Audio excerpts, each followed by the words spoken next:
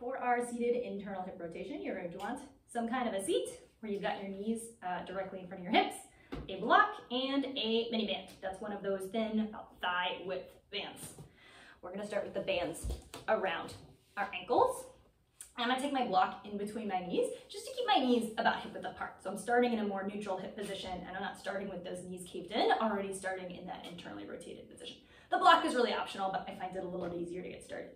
From here, I'm gonna keep one foot anchored towards the floor. My other foot, I'm gonna push the outside of the ankle into the band. This is rotating our thigh towards our midline. This is our internal hip rotation.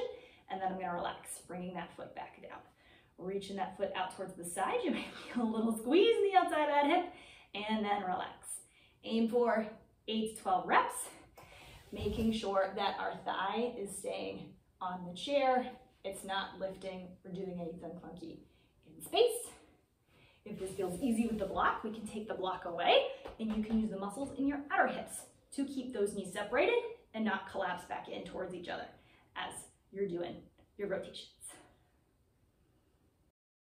If you want to learn more stretches like this, you should totally check out the Flexopedia on my website. It's a free online library of stretches with detailed how-tos for both passive stretches and active stretches organized by muscle group. You can access the Flexopedia by going to dannywinksflexibility.com/Flexopedia or simply click the link in this video description.